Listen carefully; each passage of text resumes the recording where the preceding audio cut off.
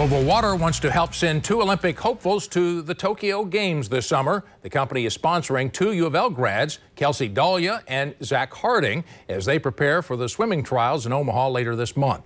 The water company says they're used to getting compliments from local distillers about the city's water, but this is the first endorsement from Olympic-level athletes. What we did with Kelsey and Zach is we really listened. We learned about their story, how their training works, how hydration is important to them. So our part of the endorsement is to give them a little bit of help in getting to the Olympic trials. As part of the sponsorship, Louisville Water created a video highlighting the 2 swimmers. Kelsey won gold in the last Olympics. Zach is looking to make his first Olympic team.